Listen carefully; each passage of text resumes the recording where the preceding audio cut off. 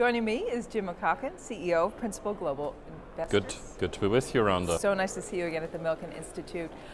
Let's talk first about where your investors are in terms of their comfort level with the stock market.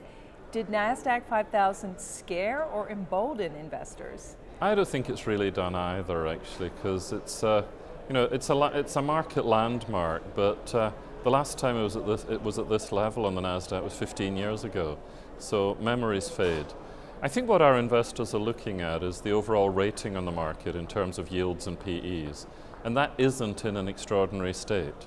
You know, the S&P 500 PE ratio is about 17 or 18. Against a 10-year bond yield under 2%, that ain't bad. Actually, I would argue that most of our investors are pretty confident, based on the rating, that US equities remain pretty decent value. It's been interesting looking at the first quarter. There was a lot of negativity around the slowing of the US economy in the first quarter. Putting that aside for a moment, companies did better than expected in a slower economy, and I think that's enough in a low yield environment for the US equities in particular and domestic earnings, small caps and mid caps, to perform quite well. Are investors now finally fully invested in the way they should be? Not really. I think there's still a lot of cash on the sidelines. But you know, investors, even when you talk about that, it's a different group to what it used to be. The world has a lot more private wealth, so it's private rather than through defined benefit plans, which are shrinking. Defined contribution has grown. Much more of it's under individual control, and then much more of it's global. You know, we have seen something like 2/3 of our new business in the last quarter came from non-U.S. sources, which for a very US domiciled manager is actually quite surprising. But there is a lot of money looking for investment returns and yields in Europe, in Asia particularly. And I would say that those investors are actually scrambling to get more into the market because of their requirements for returns. Where are we in the cycle of some of that international money coming into the US? Do you think we're in the early innings of that or later? I think we're in the fairly early innings. It really got going when the dollar started strengthening last year.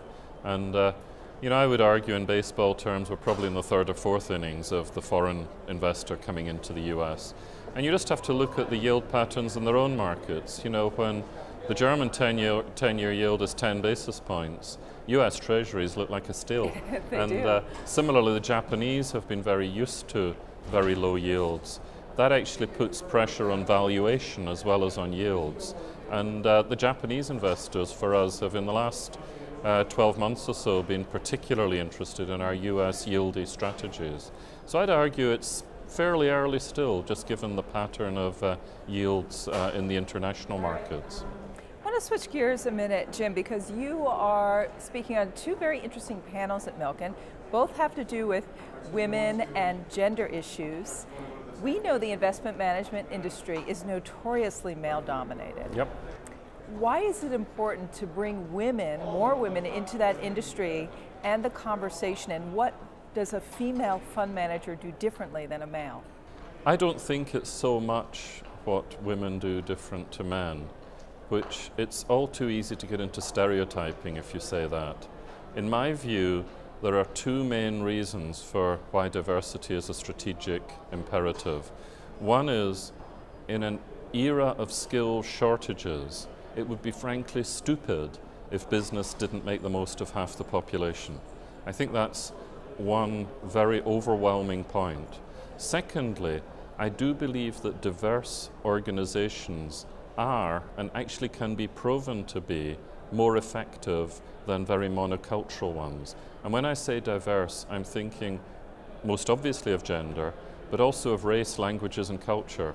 I think that the discussion you get, the decision making you get, and the leadership you get in such organizations is demonstrably superior to the old-fashioned monocultural organizations. So we're passionate about this. Well, in investment management too, you're now managing money from a more diverse population as wealth, fortunately, has spread out among different genders, asset classes, ethnicities. Yes, and we monitor these things, you know.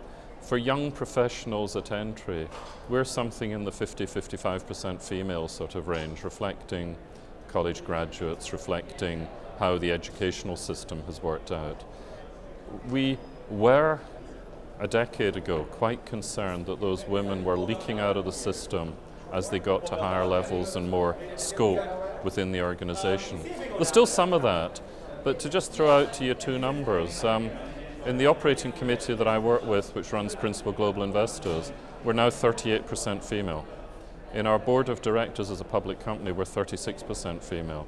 Those are not where we ultimately will be, I believe, but those show great progress from where we were before. And I would argue we're a better organization for it. We'll end it there. Jim McCaughan, good to talk to you. Thanks so much. Thank you, Rhonda.